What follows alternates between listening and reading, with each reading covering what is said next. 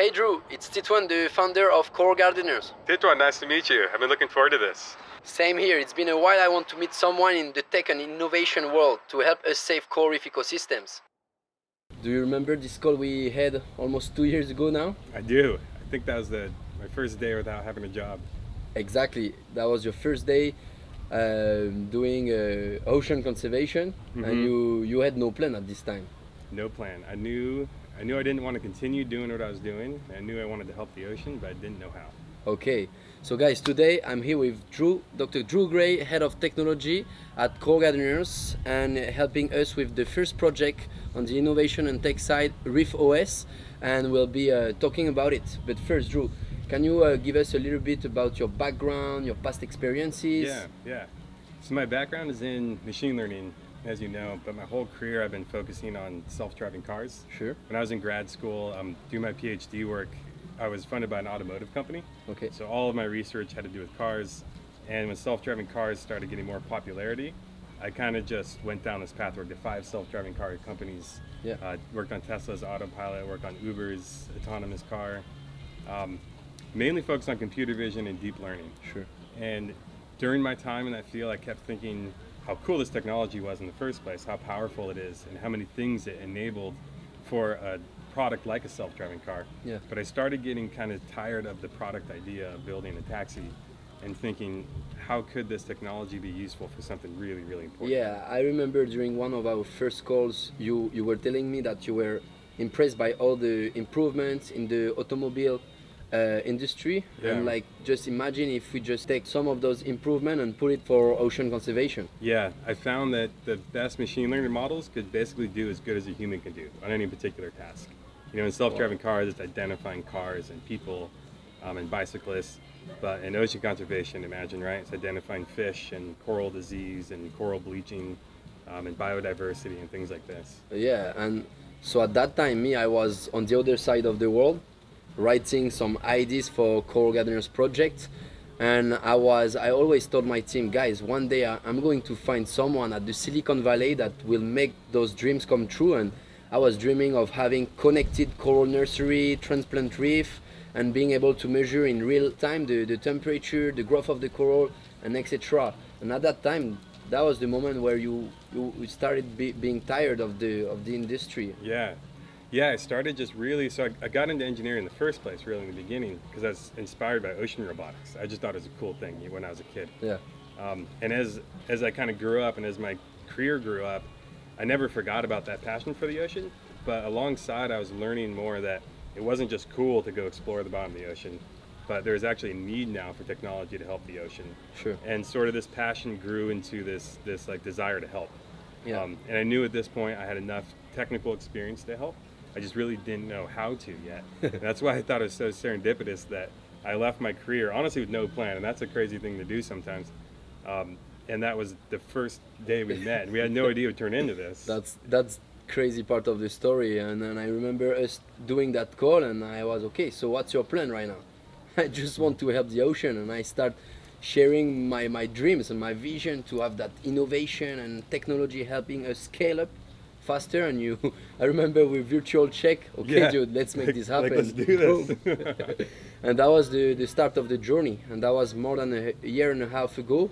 And we already did the first expedition on the field here with our scientists and the reef restoration team, and today that's the second expedition with more engineers. So the project is called ReefOS. Tell us a little bit about our project, ReefOS. That's the first project of the Coral Gardeners Lab, the innovation team. What is it about? So since that first meeting we met, right, we created a department at Coral Gardeners called Coral Gardeners Labs, and this is where we invent new technology that could help the reef. And the first project that we're building is ReefOS. It's basically an AI platform for analyzing data on a coral reef. Sure. So imagine there's a coral scientist down there. There's so many things that she can do with measuring coral growth rate, seeing coral disease and bleaching, measuring the fish populations and the different types of fish, the biodiversity. But you can only be down there for 45 minutes on a scuba tank, and you just can't be in the water every day. But with a connected reef, with this technology, we can basically have a 24/7 view of the reef, where we can measure things like the physical and chemical oceanography, of course. Yes, so much data at the same time. Temperature and acidity, dissolved oxygen, the things that are really important. to understand the changes going on. But then even more powerfully, with a camera underwater, you kind of unlock the potential of what humans can do with our eyes. Yeah. So we can look at a reef and intuitively understand that things are getting worse, things are getting better, that our restoration techniques are being effective.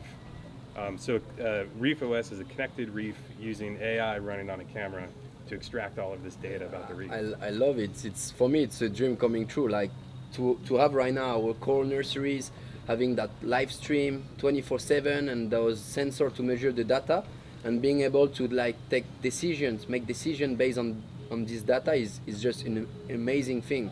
And I remember like this morning I was watching right after I woke up the live stream, and I was seeing this surgeon fish, we call it Meito in Taishan, and doing those like cleaning the couple different types of corals and having the artificial intelligence being able to tell us how many fish in live at the nursery and which one and what they are doing is just crazy. Yeah, and then really importantly, right, we can do impact assessments where we have a reef, it may have died unfortunately, we can start restoring this reef, put ReefOS there, and we can measure the improvements, you know, quantitatively.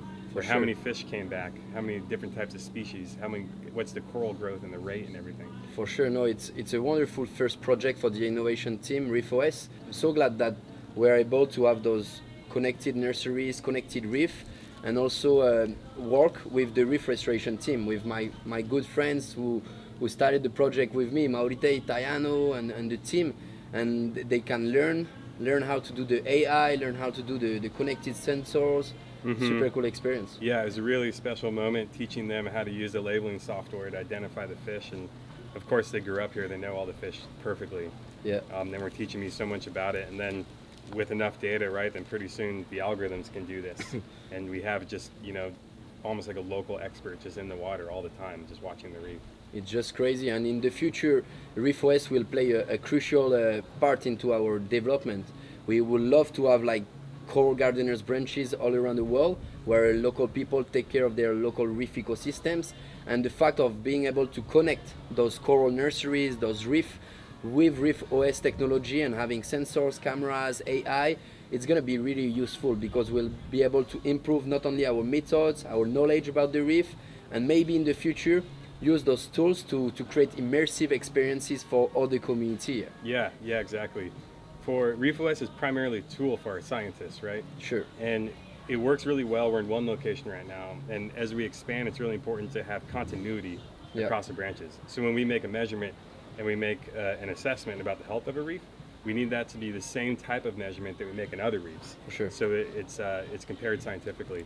And so ReefOS will be a tool that allow us to expand quickly and do this. For sure, for reef restoration and science purposes, it's an incredible tool.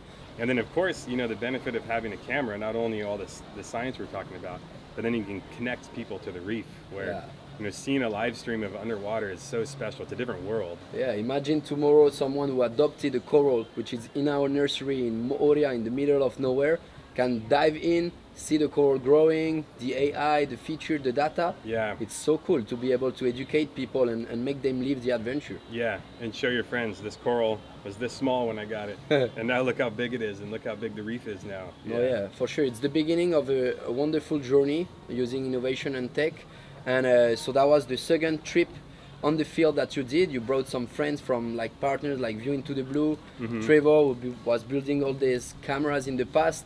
And what did you do during that second expedition? So this expedition's been pretty intense. Yeah, it went fast. It went really fast. We brought 6 big Pelican cases of gear, basically, sensors and cameras.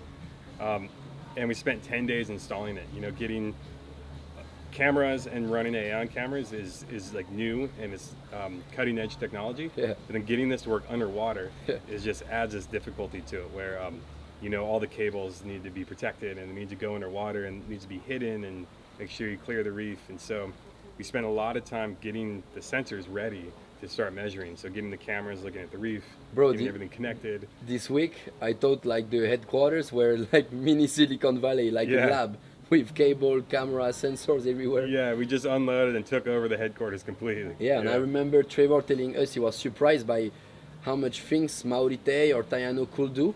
Yeah. Using the sensor, the cable. Yeah, Yeah, some of the crew here now knows basically experts in making underwater cables. So cool. Which is really useful, yeah. Excellent. So second expedition, now we have connected reef, connected nurseries, measuring the data in real life.